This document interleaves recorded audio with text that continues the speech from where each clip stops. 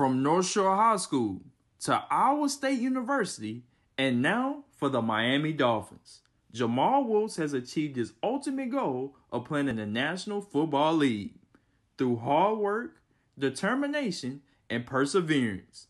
Now, if you look at the landscape of NFL cornerbacks in today's league, most will consider Jomal Wiltz to be undersized. Well, ladies and gentlemen, let me tell you this. Jomal Wiltz has a heart of a lion and puts 150% every time he steps foot on the football field. Jamal's journey to the National Football League has had many ups and downs, but it has made him stronger for what's ahead. Keep your eyes glued to the TV screen this fall as Jomal Wiltz looks to make more plays like this one. This formation where they put Bell to the three-receiver side, always an alert. Darnold rolls out. Here comes the pressure. That pass, was it picked at the goal line?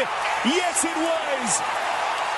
And disaster for the Jets. As 3+ weeks. So right now, Darnold is in danger of letting these plays define who he is at quarterback. Under pressure, and then panics and just throws the ball up for grabs. Didn't even have control. I'm Jamel Matthews for Unmatched Sports.